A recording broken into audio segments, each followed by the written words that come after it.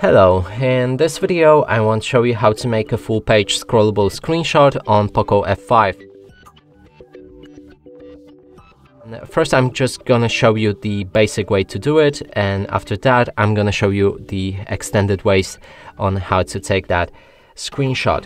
So first, open any app that allows you to scroll down. I chose the settings for that.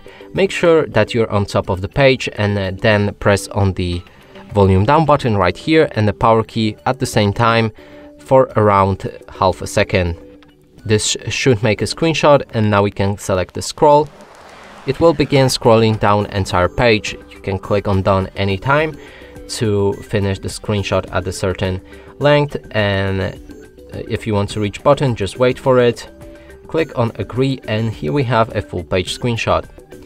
Now to make it with different ways, we'll need to open our additional settings on inside the settings app, and there should be gesture shortcuts.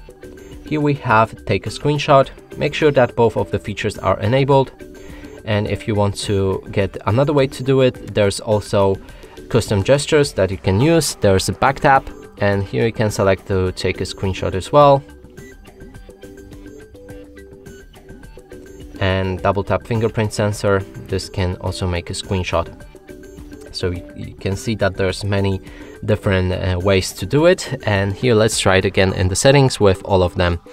And first one is to slide down 3 fingers from top of the screen. This makes a screenshot, and we can select the scroll and make the same procedure. Just wait till it reaches the bottom or click on the done. The same is with double back tap. So I'm gonna tap right here on with my pointing finger. Here it makes a screenshot, but we're at the bottom of the page, so it didn't work. Let's try it again on the top of it.